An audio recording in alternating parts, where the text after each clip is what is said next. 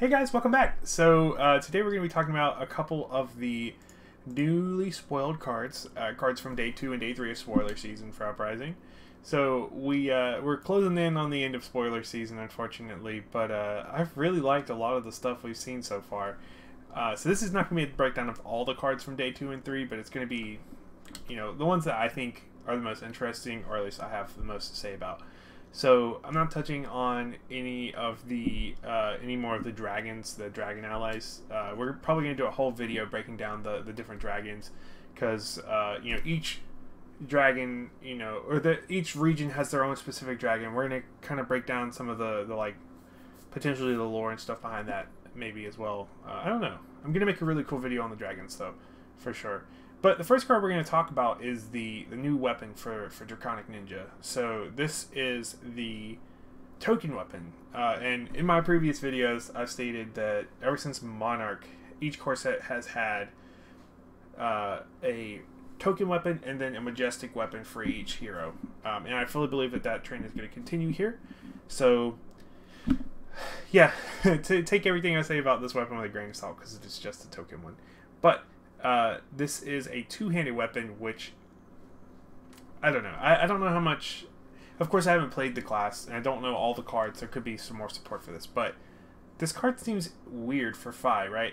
Also, I'm calling them Fi. I've seen a lot of people say Fae, but Fi, I think, is the technical pronunciation, because Fi is how it's pronounced, the way it's spelled, I think, personally. And also Fi, like fire. I don't know. I think that's intentional, but anyways, it's a 3 attack, but it's two-handed, and you have to pay 2 resources to attack. Now, it does have this Go Again trigger stapled on. So, you know, there is a lot of... The Go Again is almost as conditional as the Kodachis. It's very easy to pull off, right? But you have to pay 2 to attack, which I don't know how much Fi is going to want to do, since Fi is going to be another very red-centric deck. But yeah, I don't know. It's not terrible. So it says if you control 2 or more Draconic chain links, it has Go Again. This is a Draconic chain link in of itself. So you technically really only have to have 1 previous Draconic chain link for this to gain Go Again. That's something to consider. I don't know. We'll move on, because there's, like I said, this card is interesting, but I don't think it's amazing. I think it's cool, but not amazing, right? So, one card that I do think is amazing, or at least I personally think is going to be really good, I really like the card at the very least, is Take the Tempo. I think this is probably got a more of a slot in like traditional ninja with the Kodachis, but Take the Tempo I think is still really good for basically all the ninjas, honestly, except for maybe Benji. But Take the Tempo says, when it blocks for 3, it's a 5 for 1, and it pitches for red. And it says when it hits, if you've hit with 3 or more times this chain link, or this combat chain, banish the top card of your deck. And if it's an attack action card, you may play it until the end of your next turn. So that's not the current turn that you're on. That's so you have until the end of this turn, and then all the way through the end of your opponent's turn, or sorry, and the end of your next turn. So I mean, you do have to know that you can't block with it and you can't pitch with it. So there are, you know, some kind of, I don't know, issues there. I think that's balanced. I think that's very balanced. So it's very conditional for getting that cards, but it doesn't feel overly oppressive. You don't just, you know, get effectively an extra intellect. You do have to use it to attack. But another cool thing that I don't think anybody else has pointed out yet, that I talked a little bit about in my previous video on kind of underrated cards going into the Uprising meta. This card, the card that you're getting, is going into your banish zone, and when you play it, you can activate Talisman of Cremation. So Talisman of Cremation was a card that I said would be really good against Fi, right? Because Fi has a lot of graveyard interaction with the Phoenix tokens, Phoenix Flames. So Talisman of Cremation, you hit with this, you add insult to injury because you play the card from Banish Zone, and then you burn all of their Phoenix Flames out of their graveyard for every opponent. So in multiplayer, in Ultimate Pit Fight, if you're against 3 Fis, that's nuts, right? I think this is really cool. I think there's a lot of really cool like interactions that nobody has kind of considered yet. But, I mean, obviously this is not amazing, but any deck that has Graveyard Recursion, I also think this is going to be important when Necromancer comes out. which I fully believe will be either in the next core set or at least within the next year. I think that's going to be the next kind of class that's released. So, yeah, Talisman of Cremation, I think, is going to be... And once again, it's $9 for the cold foil. $9. I think I'm going to pick a couple of these up because I fully believe that graveyard interaction is going to be more prominent, and this card will be better. So, I don't know. Let me know your thoughts on this card below, especially in regards to Take the Tempo. Let me know if I'm reading this completely wrong, but I think that's a really potent strategy there, right? So, Tome of Firebrand is another Draconic card. This one is just Draconic, so you can use it in Fi or Dromai. But it is an instant. It's a book. I love the books. All the tomes. I really wish they would do like a librarian or a bookkeeper class. I think that would be really cool. Just so I can cram all my books into one deck. But yeah, Tome of Firebrand is really neat. So it says you can only play it if you have 4 or more Draconic chain links, and it's an instant. So you don't have to worry about getting an action point or giving it go again to continue your assault. But you draw 2 cards, and it only costs 1. So, you know, you can pay off of a Tunic and then just draw 2 cards. Or if you have an extra resource, like say you did have a yellow or a blue in your deck, and you weren't using all the resources on Fire Dromite, you can draw 2 more cards and continue your assault. So I think card draw is becoming a lot more rampant in the game as well. I think that Fi really capitalizes on card draw, or at least card advantage. And Dromai, you know, you're going to have lots of little tiny dragons, so you're probably going to have 4 chain links before you even attack with a card, right? But anyways, this card I think is interesting. I think it's possibly abusable to the point of, you know, this. I don't know. This seems like it might be a problem card, but we'll see. Singe is really cool. I'm so glad we're getting more of the wizard stuff spoiled. I wasn't expecting to see much more stuff for Icelander after that first initial batch, but this is good kind of counterplay to Dromai for Icelander, especially in draft.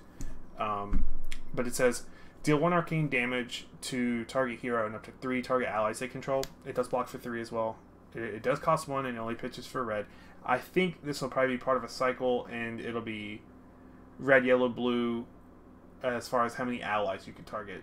That's probably my guess, but I think this is solid. I think this is really good. Of course, it's only good against, currently at least, once again, I think Necromancer will probably use allies, so I think a lot of the cards in the set are kind of setting up the idea of Necromancer, but I think that, I imagine they probably, honestly, if I had to take a guess, they were going to have Necromancer in this set, and then they ended up not doing it, but they used some of the mechanics they originally had planned for Necromancer, and they scrapped it, like Graveyard Recursion and Allies.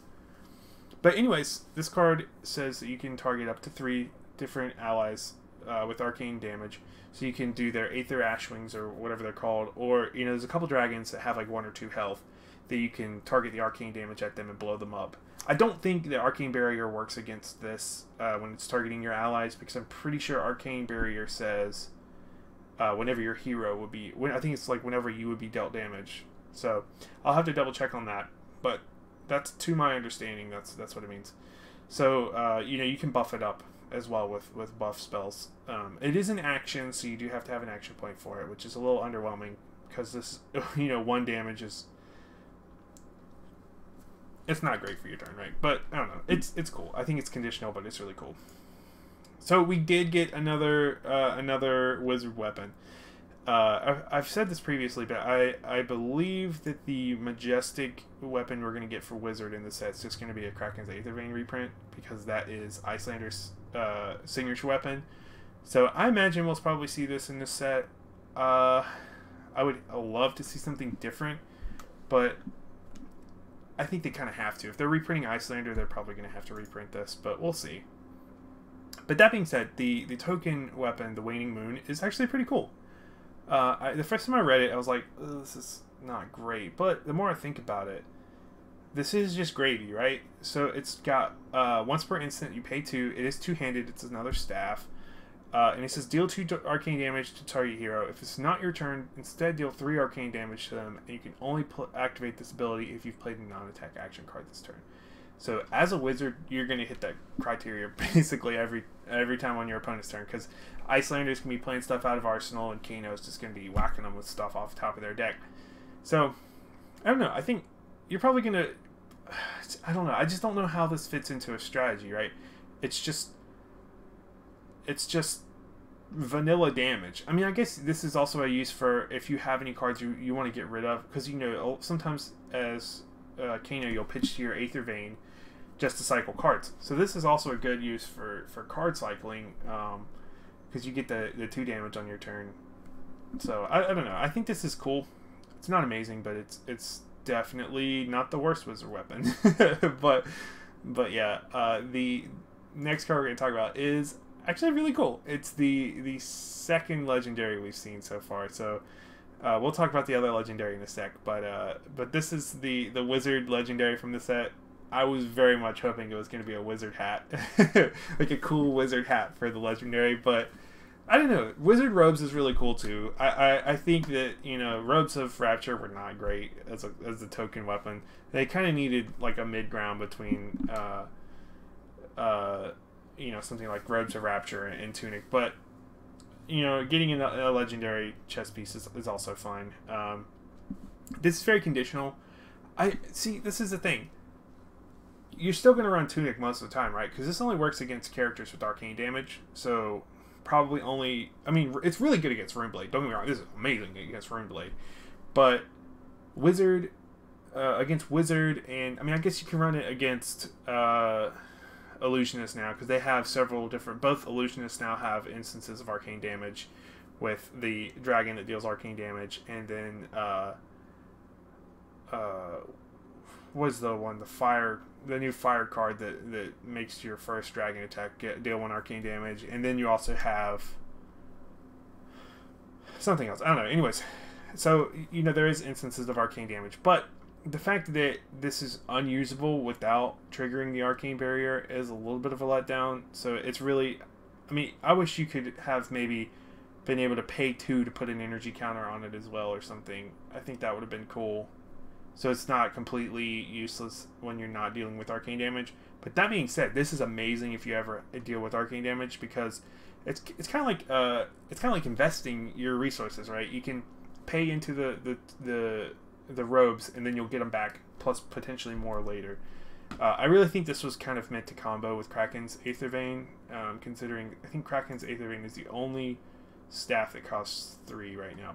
But regardless, this also works very well with Waning Moon. You basically get Waning Moon's ability for free, so you can staple this Waning Moon on the end of your kind of combo on your opponent's turn, just to push them over the top for free. And maybe they'll forget about it sometimes. But you can also store up to 4 energy. I do really like the fact that you can store up to 4 energy counters. So you can technically store 2 activations of it at a time. But and it's also not a once per turn instant. I don't think that you'll be able to use any of your staffs more than once, but you never know. Maybe the Majestic will be a different staff, and it'll have not once per turn instant. It'll just be instant, pay however many resources, do something. You never know. I think that would be cool to see, but also potentially busted. Also, if your weapon costs like 6, for instance, you could remove all 4 counters, and it would cost 0. That, I don't know. I think this opens up some kind of idea space for cool new stuff. So Transmogrify is such a meme card, right? I'm a Timmy at heart, so I love big flashy things that aren't super good, but they're like, when you pull it off, your opponent's like, what the heck? So Transmogrify really spoke to me when I first read it.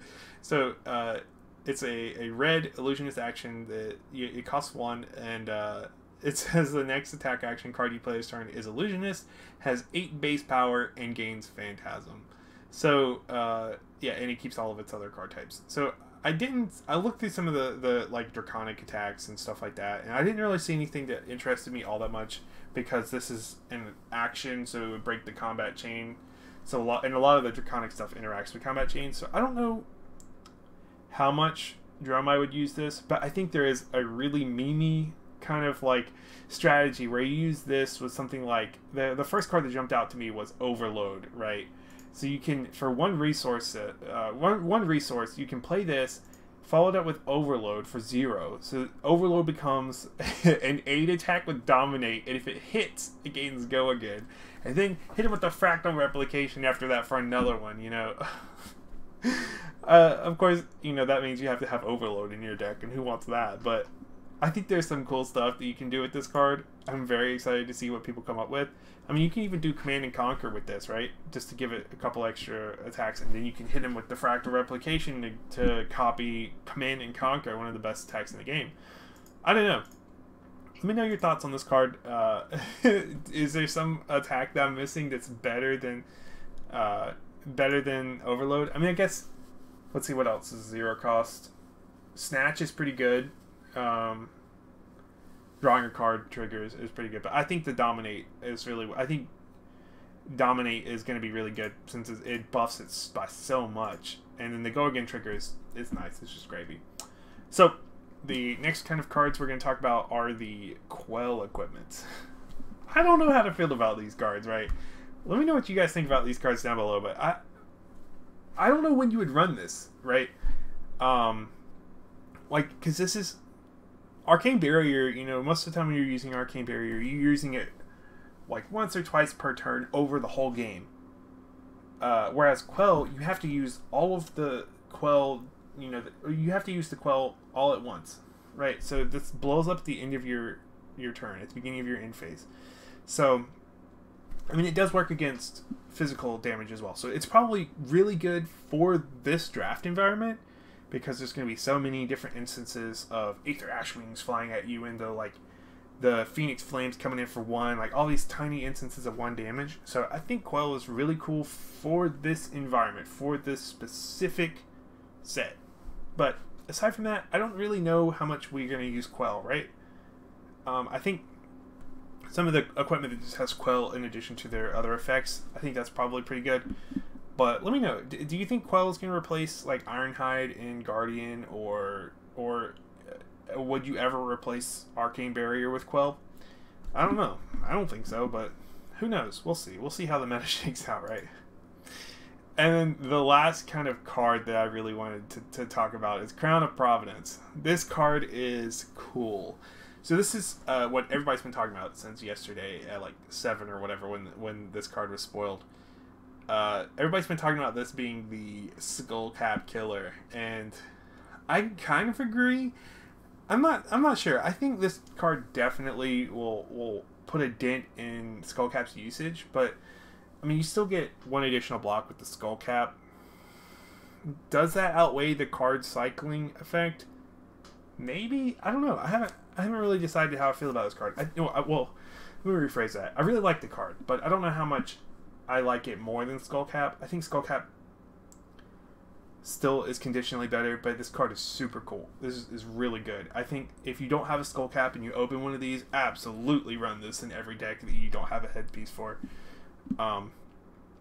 It's also got the like Crown of Seeds kind of ability, so I don't know that you would ever run this above Crown of Seeds, but also this only prevents physical damage because you have to actually block with it.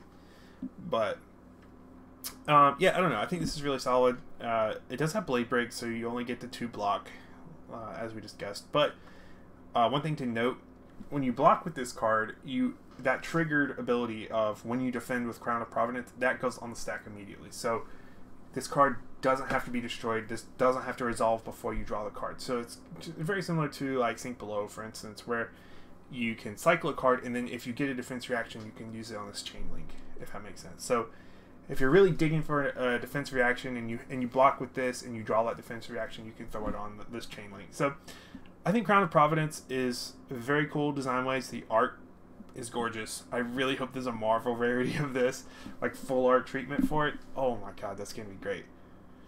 But yeah, I don't know. This is a really cool card. And finally, I'm going to leave you with this. So this is going to be kind of like a little bit of a quiz kind of thing. So Double Strike says, it's a 1 attack for 0, has Go Again, blocks for 2, ninja attack action. And it says, when this Chain Link resolves, you banish it. You may play it this combat chain. If you do, it loses this ability. My question... also, you know what I'm going to talk about.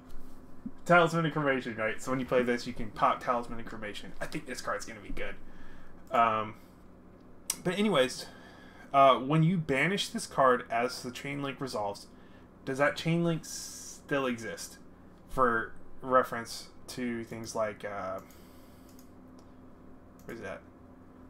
For instance, for Tome of Firebrand, does that chain link still count towards Tome of Firebrand, or does it not? At what point does the chain link go away if there's no card representing it or whatever? Let me know what you guys think down below. That's kind of, like I said, kind of just a question to ask for you guys. See how much about the game you know. If you have any questions or concerns about my content, let me know down below. If there's anything you want to see, let me know. I'm more than willing to listen, at the very least. And thank you so much for your time. I really appreciate each of you watching my videos. Please subscribe if you're new here, and like the video if you enjoyed it. But anyways, I hope you guys have a great day, and I look forward to seeing you again next time.